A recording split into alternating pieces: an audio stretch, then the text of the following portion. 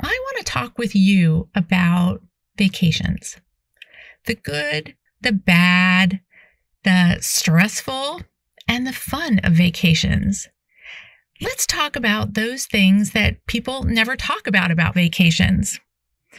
One of the things that I was thinking about is vacations are kind of like holiday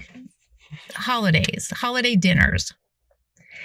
And the reason I say that, I know you probably think that's like a real stretch there, is that around the holidays, we all have this expectation for things to be all perfect. You know, like a Hallmark commercial or on Facebook when everything just looks all nice and perfect in front of the camera.